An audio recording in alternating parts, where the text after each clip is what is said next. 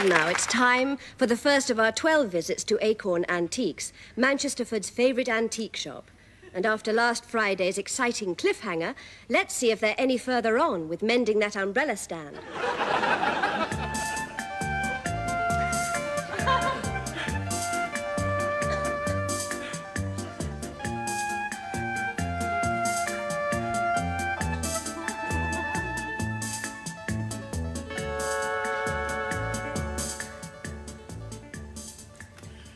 Antiques, can I help you? No, I'm afraid he's out buying antiques. Who is it calling?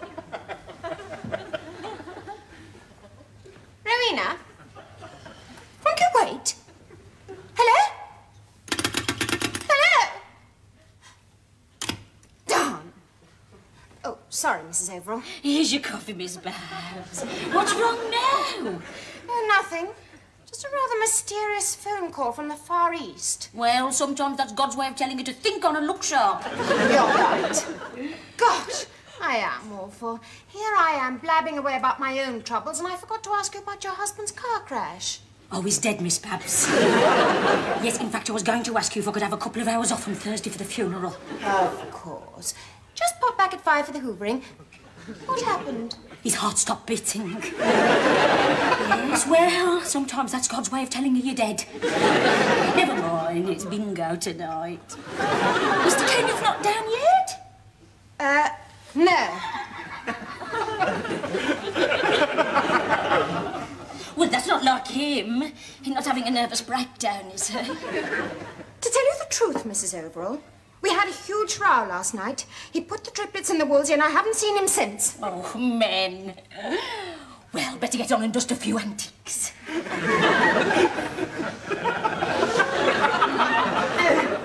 Well, they say things go in threes. Why, whatever's happened now? You forgot my sweetener.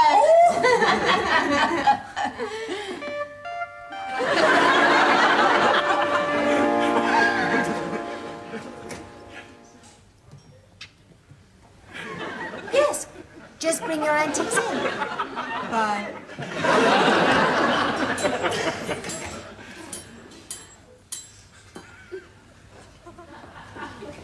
Babs?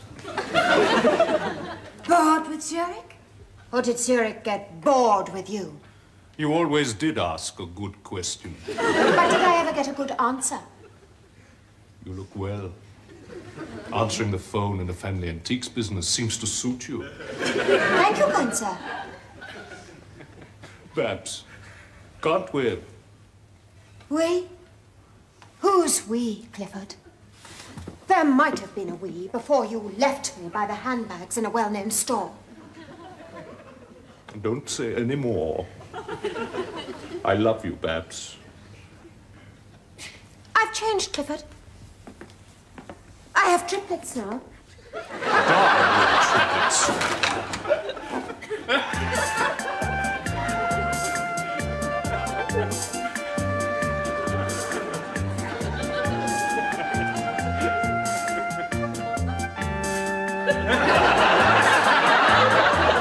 There's something I haven't told you. I go bell ringing on Wednesday nights.